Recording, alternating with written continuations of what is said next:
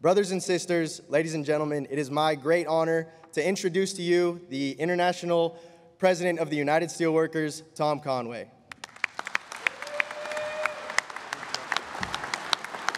Sit down, sit down. What are you doing? Sit down. Not like I'm going to give you money or something here, so. No, thanks for that introduction. Sometimes I wonder where we get these introductions from, but it is appreciated. Look, I was really encouraged by the show of hands that went up that this is your first Safety and Health Conference, Joint Safety and Health Conference. I think it's tremendous that we have that many people coming back, that there's a next and a newer generation of people who are stepping into these safety jobs and taking them over as people move on, as retirements take place, and as we just expand our ability in our shops to sort of take care and look out for one another. So I do really appreciate your willingness to be here for the first time. I'll tell you a little bit of history about where you're at and in some ways why it's important. So in this county, Allegheny County, in 1910, a young woman, journalist who was an attorney also, by the name of Crystal Easton, watched what was going on in the communities and the towns in Allegheny County and the surrounding counties, and the injuries and deaths that were occurring in the workplace. And in Allegheny County alone, in 1910, there had been 526 fatalities. And she got commissioned something called the Pittsburgh Survey. And they began to study what was going on.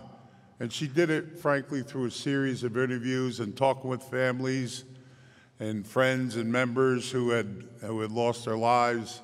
They weren't members at the time. And built this narrative that began a discussion of workers' comp laws in the nation. Because prior to that, there was nothing. If you got killed at work, if you lost your limbs or you lost your legs, or you were burned so horribly you could never work again, you and your family were just out of luck. Now, maybe the company would throw you a bone to keep you out of court, but you couldn't afford to go to court anyway, so you effectively were done. And there was no protections for you. And it began a long struggle to get workers' comp laws. And something that now, we're curious about, are they good enough? Do they work enough? The idea of a no-fault law didn't even exist back then. And it was in this county where you're sitting today where that work began. It would be another 60 years before we got OSHA in 1970. The length of time it takes for these kinds of issues to get addressed in our nation, in both our nations, is just horrible. To think that from 1910 to 1970, before we got a federal law to protect workers in the workplace. And at the time we got OSHA, we were still killing 38 people a year in the workplace were dying. We still have horrendous numbers. And there's still, that 38 was a day. We're still losing over 10 to 14 workers a day in this country in the workplace.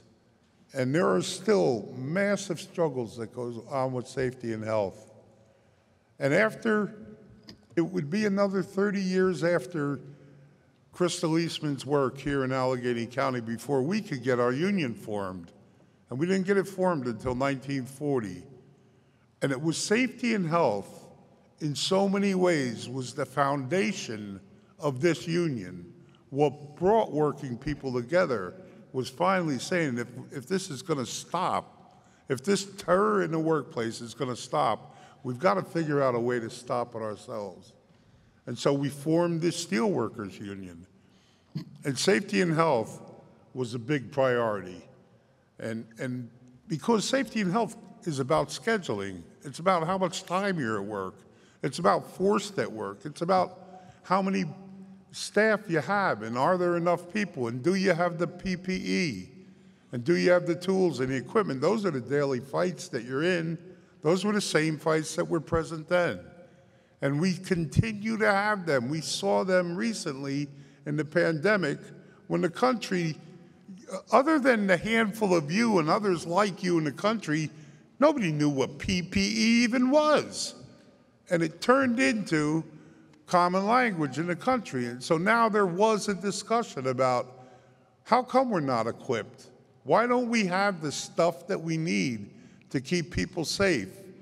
So nobody should be under the illusion that it just takes care of itself and that it gets better on itself. It takes care of itself because we have to constantly fight and push it. And it's going to take a long time.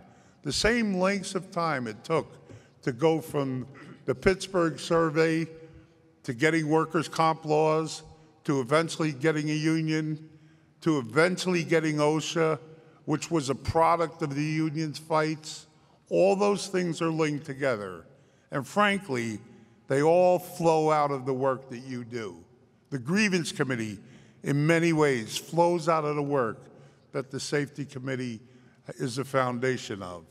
The administration, the fact that we have local unions, are built around our ability to organize and talk to our coworkers and talk to our friends within the workplace and build a local union structure where you can come together on a monthly basis and talk about what's going on.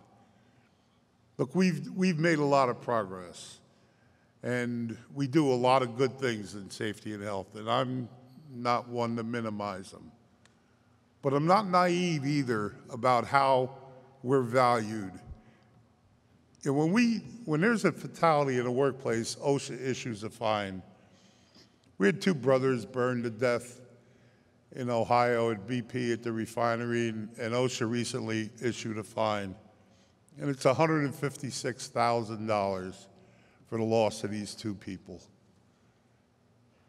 The SEC issues fines that are massive in comparison to that. The EPA issues fines that are massive in compared to that. So if you kill a worker, it's pretty cheap. You cheat a rich man out of some money, you're going to pay through the ass for it. And so that's how they think about the value of workers. And that's how they will see us and continue to see us if we don't drive that fight. And we're in the middle of a fight right now. Our country is about to go through a struggle over its debt ceiling. And look, its debt ceiling is we owe some money. We owe people money. It's like owing your mortgage every month. And we've got to authorize that payment. That's all the debt ceiling is. But we're going to get a fight in this nation that, before we pay that bill, we've got to make cuts. We've got to find cuts to things. Let me tell you something. The first cut they'll put on the table is the same one they've always put on the table. It'll be cuts to the working class. It'll be cuts to working people. We don't have enough OSHA inspectors now in this country that if we had to inspect every workplace, it'd take over 150 years to cover that ground. So the fights that we have, if you're the kind of trade unionist who says, look, I'm doing what I'm supposed to do. I'm working within the 2 covers of my contract. I'm making sure this place is safe, and I will hold that company to task. I understand that thinking, but you live in a larger world. And that world is part of what is our government's going to do about safety and health. How are they going to treat workers? How do I support my legislative committee when it's out doing its job trying to drive these bills and make sure that these things don't happen? That's what makes us a union. That's what pulls us together, that we do these things together, that we're not living in a silo. Brothers and sisters, you are the foundation of that. The safety and health work is the foundation of our union. It's what started it. It's what keeps it going. It's what thrives it. When we go out to organize and we're trying to talk to new shops, Safety and health is one of the things we talk about. We're in a changing economy, and we see a lot of changes coming, and there is a growth, again, to a degree, in manufacturing. But we also see a lot of experienced steelworkers leaving the shop and new people coming in. And frankly, in many places, not much of a plan to train them. They're sort of thrown into the workplace and said, be careful out there, this place is dangerous. Look, we can't thrive with that. We can't live with it. But that's what we're going to deal with. And this is a time that we have to be particularly cautious and watching for that and looking out for new people coming into the workshop and looking out that they're taken care of and that someone's talking to them and they're not just left to their own devices. And we see changing workplaces. We see a rise in injuries in healthcare workers who got to worry about getting stabbed with something sharp, who worry about back injuries because there's not enough staff to help them move patients, and who frankly got to worry about violence in the workplace from patients who maybe don't have the kind of mental health stability they need. And you go to work as a nurse or in the healthcare industry, you got to risk getting punched in the face by someone. Those things are things that we've got to protect against. We've got to look out for each other. So, look, tomorrow we're going to be joined by the management. And I am certain there are some managers who want to do a good job, particularly in safety and health, and don't have an interest, even if it's a business interest, in not seeing people get hurt. But they are the management, and we shouldn't bullshit ourselves about how things can run if they were left to their own devices. So tomorrow my speech will be nice, and I'll talk to them about jointness and how we should get along. And if one of them snuck in the room today, I'm sorry if you got your feelings hurt. I don't really give a shit. But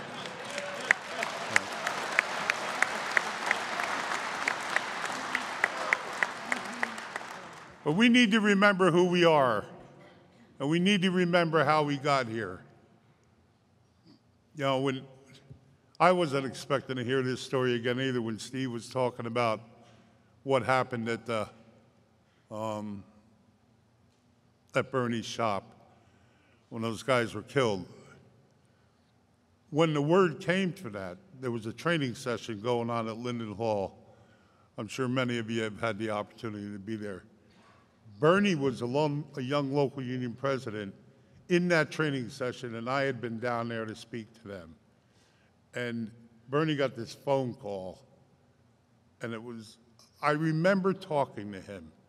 And I said, look, you're going to be fine. Get down there, get out there with your people. You'll get your hands around this. For the first time, when a fatality hits you when you're doing this work, it is rattling. And it's rattling to you, but it's a time that you really do have to step up. And you can rely on the safety and health staff we have here. You can rely on the ERT. The union will give you the backing and the structure you need to go in and do that job, make sure it's done honestly, that there's integrity in investigation, that nobody is whitewashing it and trying to cover shit up, and that they're not just blaming the worker for what's going on. You know, over the weekend, we issued a call to the paper industry. We've got this fungus that's in the mills up in Escanaba, and out of a 600-person shop, we've got nearly 100 people infected with a fungus of all things, and we had a fatality. We had a guy pass away over the weekend over it. And look, this guy had some underlying conditions, frankly, and he maybe wasn't in the best of health when he went there. But if they try and make that the story, that's just about blame the worker. Because the truth is, there's something wrong in that mill, and it needs to be fixed. And we've told the rest of the industry, you need to get into your shops and find out what the hell is going on. Don't sit and wait for it to show up. Get out there and be proactive and scrub the place down if you need to, but don't sit and wait for something to fall when you know it's out there pending.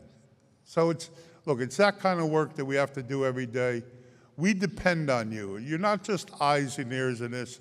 You are the people who are going to carry this out, who are going to keep these places safe, and are going to help this union thrive. So I thank you for your time, for coming in here, for spending your time this week. You'll get a lot out of it, and together we'll move forward. So thank you very much.